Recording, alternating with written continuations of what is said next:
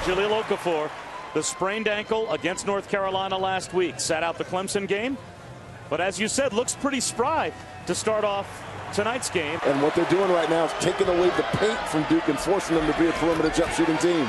Rhythmic fadeaway from Okafor. Nice kick. Bibbs from the corner. Yes!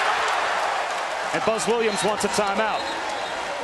A couple early turnovers led to some easy baskets for Duke, which allowed Duke to get out to a double-figure lead. But since then, they've settled down and started to attack Duke off the bounce with plays just like that and knocking it down. Ends up with Devin Wilson. I love the push. And the finish plus the foul.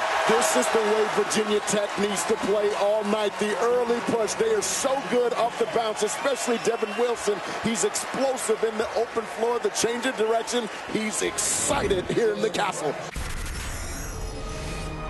Presented by Dick. Ron Baker of Wichita State is going to have a great game. Beautiful pass underneath. Devin Wilson with the setup for Satchel Pierce.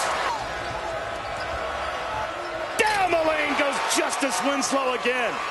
Duke's ability to knock down the three ball has been a difference in the second half. Cook hits another three. Dribble penetration and the kick has been really good for Virginia Tech.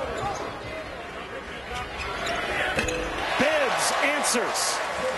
9 made threes for Virginia Tech. Nice pass. Broken up. Stolen by Winslow. Pretty. Okafor off the feet from Tyus Jones.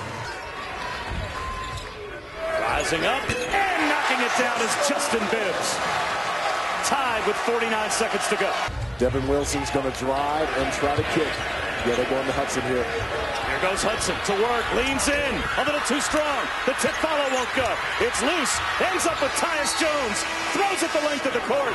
And we are going to overtime here at the Castle. Okafor steps out. There's that mismatch. Throws it inside to Winslow. Easy two. Cook from the corner. He's got a three! In overtime, Duke survives against Virginia Tech.